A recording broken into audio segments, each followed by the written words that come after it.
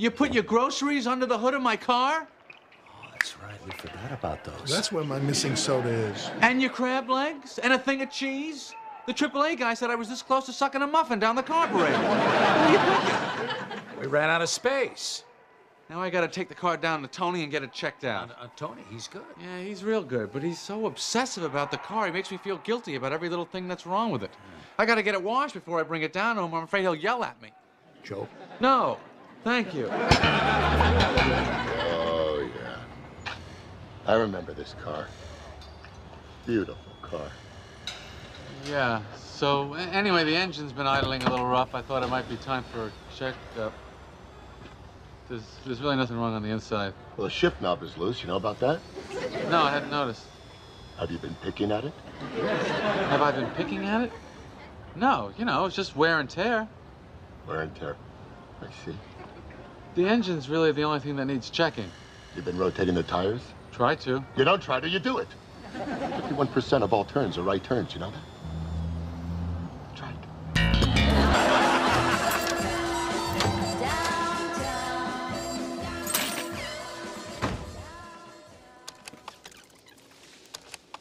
Yeah, Jerry, it's Tony Abato at the shop. Look, we gotta talk. You better come down anytime after 4. Hey, Tony. Thanks for coming in, Jerry. Sure. I think I know what's going on here. And I just want to hear it from you. But I want you to be straight with me. Don't lie to me, Jerry. You know that motor oil you're putting in there? It's from one of those quickie lube places, isn't it? Well, I change it so often. I mean, Jerry, I come all the way down motor here. oil is the lifeblood of a car. Okay, you put in a low-grade oil, you can damage vital engine parts. Okay, see this gasket? I have no confidence in that gasket. I really don't. Here's what I want to do. I want to overhaul the entire engine, but it's going to take a major commitment from you.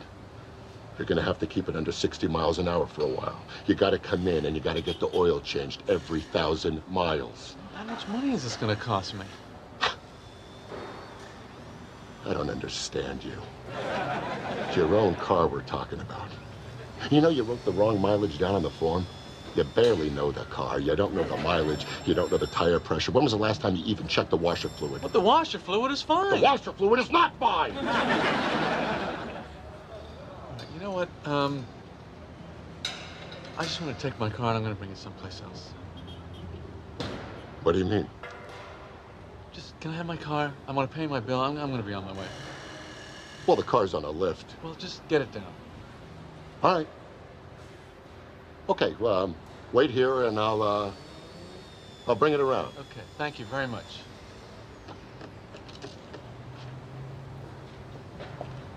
Hey, where's the car? He's bringing it. Good.